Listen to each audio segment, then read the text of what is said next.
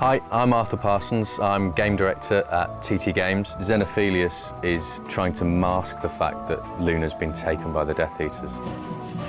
And then I can use these sticky sneakers to walk up the wall. There's invisible Lego, but with the Spectre specs, you can see it. We thought we'd have a giant ride-on comedy hare. The idea is that we matched the Peveril section of the Deathly Hallows Part 1, which was a stunning kind of different art style. So you got Death there again, just flying past. Best way to get rid of Death is clearly to throw Lego pumpkins at him. So we're going to go upstairs now to the top of the house, which is where Luna's bedroom is, and see if we can find her there.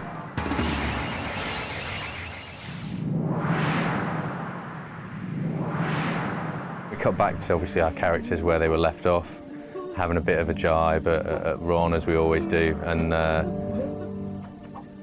yeah, Xenophilius sort of, we're trying to portray him as the bad guy without the Harry, Ron, Hermione knowing.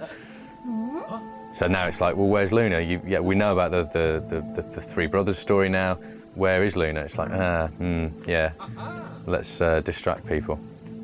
A bit of a crazy dance, which I can't do myself. And he's gone.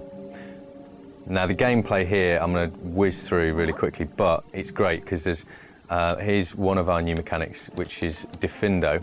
So anytime you see red Lego, you can zap the wall and you'll see a shape. And then using the spell, you can cut around it. And it looks a bit like that, the thing in Doctor Who. When you cut around it like that, the Lego falls out, and whatever shape you've cut, you make. So in this instance, we're actually going to make a Ken Dodd-esque tickle stick, I guess is the best way of putting it. It's actually a Lego feather duster, because what better thing to use to get away, get rid of spiderwebs? So we'll do that. And I know that I'm looking for potion ingredients because, again, potions is a cool integral part of the game. You can make living death potions, love potions, obviously polyjuice and super strength, invisibility. So I need Hermione, so I'm going to be in free play, quickly toggle through. So Hermione's got rune access, so I'm going to have to concentrate now. So top right, bottom left, top left, bottom right. There we go.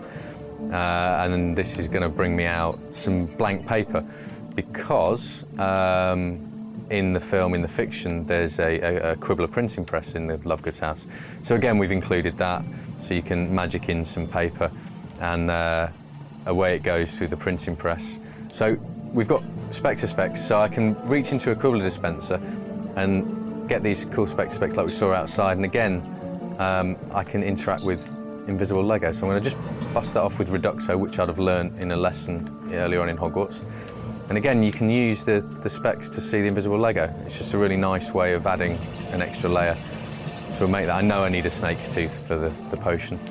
So fortunately, there's a snake. Grab that, pop that in the pot, and then I can make a super strength potion. So press my B button to drink. And then using that, I can run over here to rip off this orange handle. So we always call things out. You know, we need to really make sure that everything's crystal clear. Now I need a small pet to fit through the maze. So let's see who I know's got a really cool pet. In fact, no, I'm just going to I'll use Pigwidgeon. So, and it's such a cute little character. Again, the character guys did a really good job of kind of bringing these things to life. So I'm just going to climb through the pet maze, pop to the end, and then if I just quickly build this, which I know is a handle,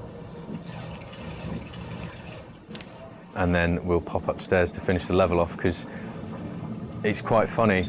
Something we wanted to do was, again, we always like to have a bit of fun with stuff. So, you know, the darker side of Harry Potter in the last few films, we've really needed to make sure we really sort of play up the fun side of things, because it's quite important. So we're looking for Luna Lovegood, so you've got a Luna dummy there. Is she in the bed? And it's just like, no, that's another Luna dummy. So if we pop around through here, it's like, but we have found a handle. So if we just pop that into this chest, and basically Xenophilius is going to pop out. However, it's Xenophilius dressed as Luna Lovegood because we thought that'd be really funny. So he's got lipstick on, Luna's hair. Kind of quite sinister, really.